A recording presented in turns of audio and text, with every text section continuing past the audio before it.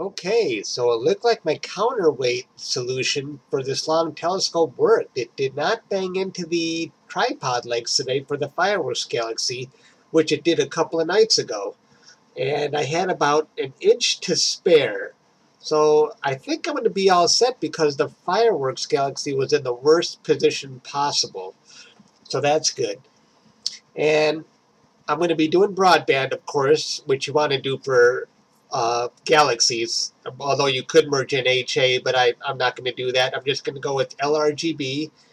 And I have a 2-inch CLS filter in front of all my other filters, so I'm using a light pollution filter. And I'm doing 30-second exposures for luminance. And even with that, my mean readout is really high. I'd prefer that to be down near 1,000.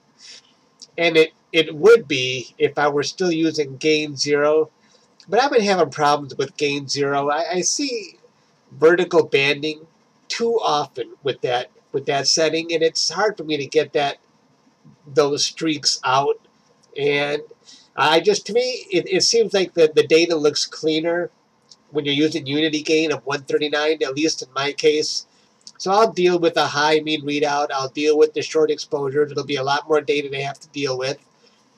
And one other issue is when you're doing such short exposures, I'm dithering after each exposure. That's a lot of dithering, and that's a lot of time being eaten up when I could be doing more images. And my friend Doug is actually using a newer version of SG Pro where they actually let you set how often you want to dither after every third or fourth or fifth frame. And when you're doing short exposures, you don't need to do a dither after each frame. So I'm going to have to upgrade to that new software so I can skip dithering at least 4 or 5 times, at least after the fourth or fifth image when you're doing short exposures. So, okay, that was a mouthful. So let's take a look at one raw image.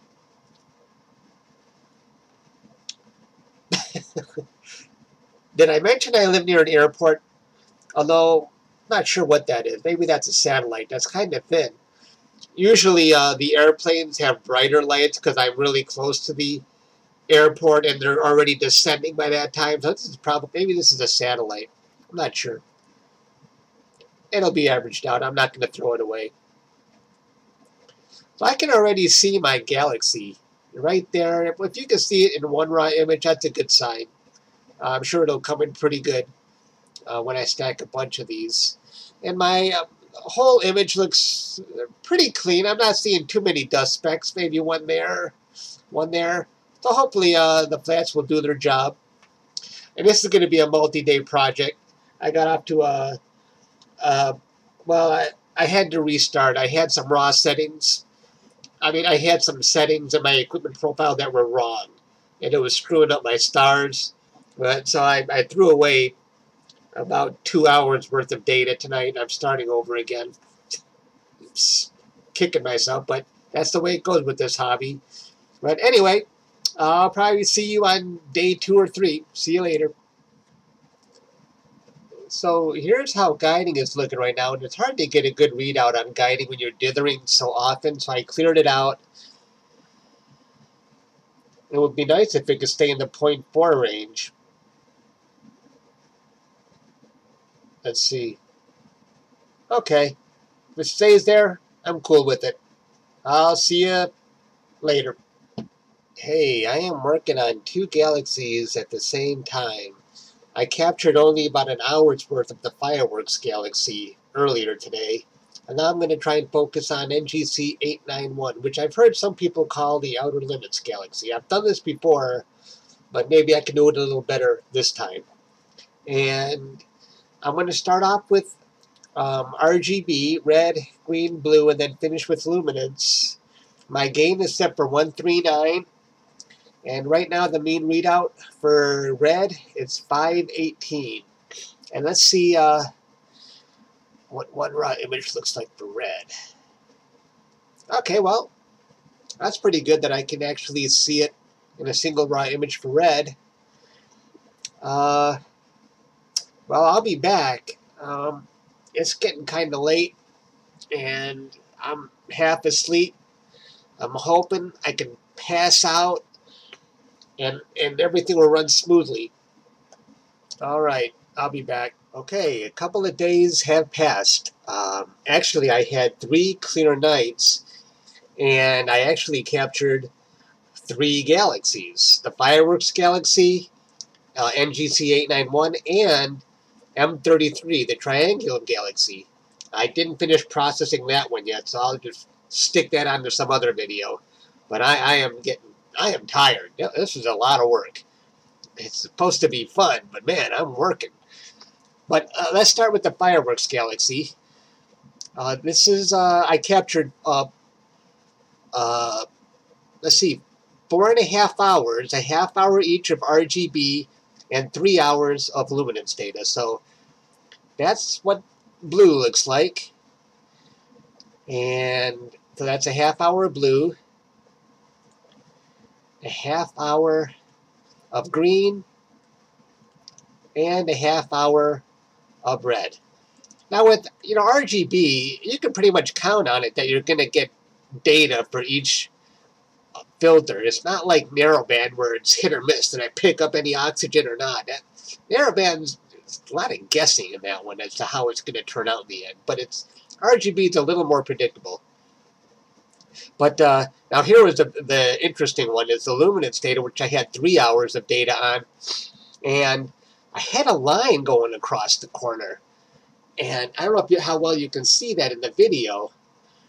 But I have a feeling my telescope started to pass through my cable line that goes through my backyard. That's the only thing I can think of. And I didn't spot it in my raw images. So, but I left it in there, and I did a little repair work on it. When I merged everything together, if I were working in a scientific laboratory, I'd probably be fired for what I did. But hey, in my own backyard, I'm the boss. I do what I want. And how I fixed it when I merged all the data, I'll give you a quick demo here. I used clone stamp. Comes in handy sometimes. Like if I set this to 10, and if I create, let's see. See how, I don't know if you can tell what I'm doing here. I'm just sort of massaging the data. Do you see it kind of going away there? But I did it much more carefully. But you can see how it's erasing. Now, you don't want to do this. I mean, what if I, erased a star or something, and that star had a planet, and that planet had intelligent life, I just erased intelligent life so I can have a prettier picture. That's not cool. But anyway, you can see what I'm getting at with that clone stamp. You can work the data. But I did that on the final image. You don't want to do anything before it combined. So let's get rid of that. Okay, so that's how the fireworks looks. Oh, well, actually, I didn't show you the final image. Let's do that. Let's close this stuff off. Nope. That's not that. That was my NGC 891. That was the Fireworks Galaxy. That's how it turned out. I think it looks pretty good for 4.5 hours of data. I wasn't trying to master every pixel. With all these clear nights, I wanted to go out, deep sky galaxy hunting. I wanted to try and capture lots of objects. That was my goal for the past few nights. And I think I did that. Okay, let's move on to the NGC 891 Galaxy.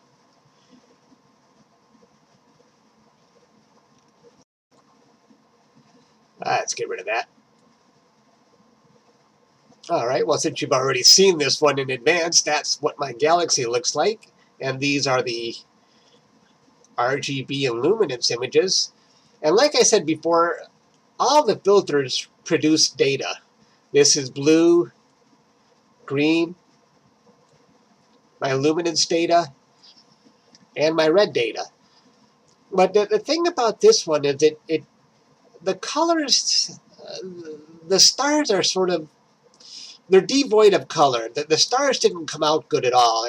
And I put the Fireworks Galaxy in Astrobin, but I didn't put this one in Astrobin yet. I want to work the data see if I can figure it out. The colors just weren't working for me on this one. I'm not sure why. So, but what's cool about this one is that not only did I capture this galaxy, but if you look closely, I don't know how well you can. Let me do this. There's a galaxy there, and there's a galaxy there. So let's go to the preview here. There's a little one. I don't know how well you can see it there. And here's the other galaxy. Pretty cool. I love finding those kind of surprises when you look closely at an image. I think that's cool when you're picking up these far away, distant galaxies. And you consider they're little specks in this picture, but man, you just think how big they really are. Is there another one there? Let me see. No, I thought I saw another one. But maybe there is somewhere around here. You never know. Well, that's all I got.